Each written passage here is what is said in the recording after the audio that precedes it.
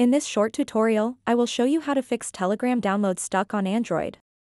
Sometimes, when you try to download files or media from Telegram, the process can freeze.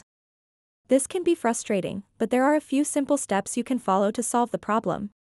To get started, swipe down from the top, just like this, and then tap on the gear icon at the top right corner. Once you're on the settings page, scroll down until you find an option called Device Care. Go ahead and tap on it. Now, tap on Battery. Here, toggle off this switch to disable power saving mode. Now that we've adjusted the battery settings, let's head back to the main settings page.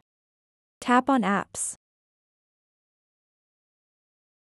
In this section, tap on the search button at the top right corner. Type in Telegram and hit search. Select Telegram from the search results to access its app info page. Scroll down a bit until you see Mobile Data. Tap on it, then make sure to toggle on both switches here. The first one allows background data usage, while the second permits data usage even when the data saver is activated. If your downloads are still stuck after adjusting these settings, here's another tip that might sound unconventional but has helped many users: connect to a VPN.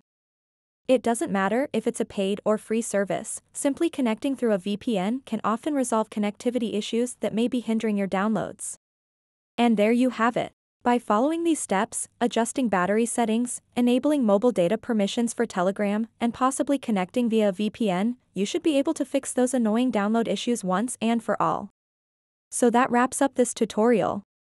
If you have any questions about this whole process, please let me know in the comments section below. And if this video helped you out, please give it a big thumbs up and subscribe to this channel for more tutorial videos like this one. Thank you so much for watching and have a good day.